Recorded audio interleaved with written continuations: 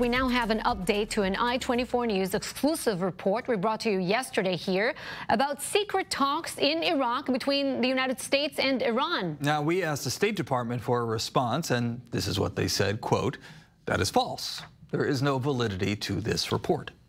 U.S. Special Representative for Iran, Brian Hook, also denying any back-channel talks with the U.S. But our senior diplomatic correspondent, Christian Malard in Paris, he's standing behind his reporting. This meeting you alluded to previously, you described it, happened. Brian Hook, who is special advisor to Mike Pompeo, is obliged to deny our allegation for several reasons.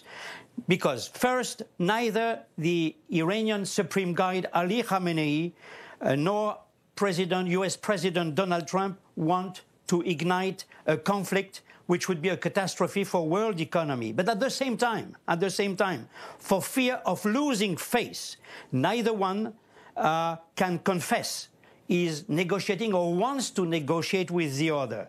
Brian Hook denied our allegations to a Saudi TV, Al Arabiya, which is close to the regime, the Saudi regime, which is close to Donald Trump. And do you imagine, do you imagine that Mr. Hook would confess to the Saudis that the Americans are having negotiations or contact with the Americans?